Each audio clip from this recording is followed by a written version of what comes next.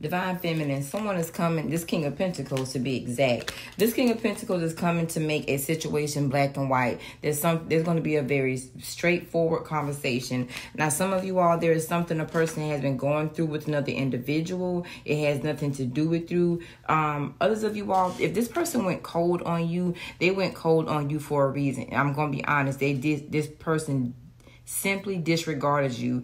You could have blocked them, they could have blocked you, but this person closed off. Their focus was just not on you or whatever you all had going on. But this is something, this King of Pentacles is coming to say, this is what it is, this is what it was not, and this is what I would desire it to be, because this person still desires you or has a strong desire to connect with you. Let's look at the black and white energy. What's the black and white picture? What's the death card?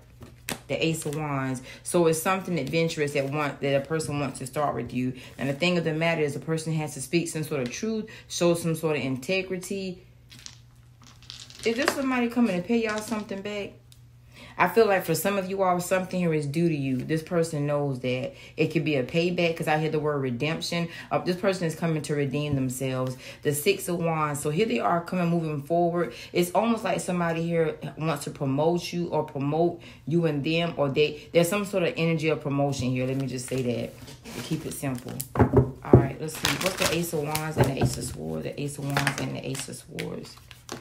The Nine of Pentacles and the Ace of Cups. Dang, y'all got 3 aces here. There's going to be a grand gesture coming from a person.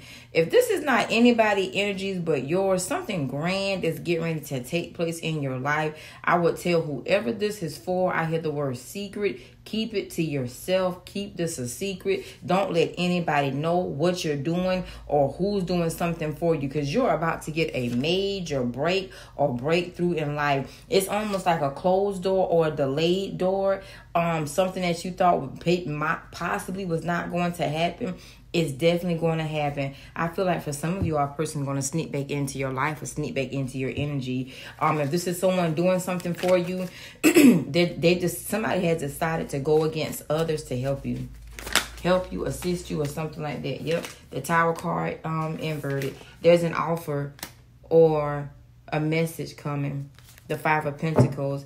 Now, I see somebody getting ready to scratch your back in a grand way. This could be pertaining to success, money, car, all of that. But like I said, you're getting ready to have a big pivot in life, a big change, a big helping hand.